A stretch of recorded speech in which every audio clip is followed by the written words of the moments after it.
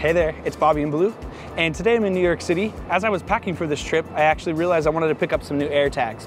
And so while I was out here, my wife had a new business call she wanted to do, and so I headed over to B&H on 9th and 34th. That's where their mega store is in New York City. If you're ever here in New York City, definitely go check it out. B&H got these cool new bags since I was here last, so it was great to see those cool new bags. Thank you, B&H. But here they are.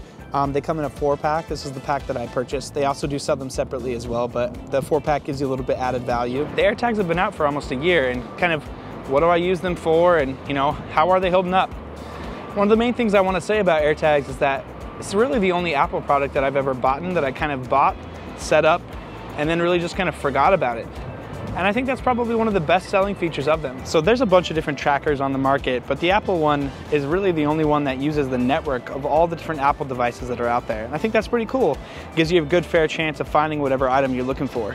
So I got thinking about all the different ways that I use AirTags, and here's some of the ways that I use them. I like using them for my water bottle so I don't lose them while I'm at work walking around. I really like using them to track my luggage. It's always great when you get that notification that it's actually on the plane with you before you leave. My car keys, my laptop, my camera bag, drone case. You can use it for like kid tracking if you're out at Disneyland or something like that. And then also I put one on my bike and just other things that I may let somebody borrow.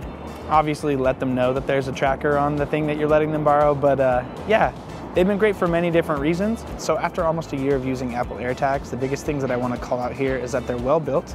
They do have that aluminum side on them, similar to the iPod Touch of old. That does get scratched pretty easily. I do recommend some kind of case. There's a bunch of different cases. Kind of just choose the one that fits best for the application. They do make some great accessories for them, such as like a kid tracker or a pet tracker that allows you to put the tracker into a little wristband or into like a collar. Above all, I really enjoy using Apple AirTags. They've been good to use. They're well built, they last, the price is decent on them, and the whole network of finding things seems to work great. I've had some fun here in New York City with some friends and the wife, seeing some shows and having some fun. If you're new here, I'm BobbyInBlue. We talk all about tech. If it's got lights or buttons, we're probably going to talk about it. Thanks for watching, and we'll see you in the next one.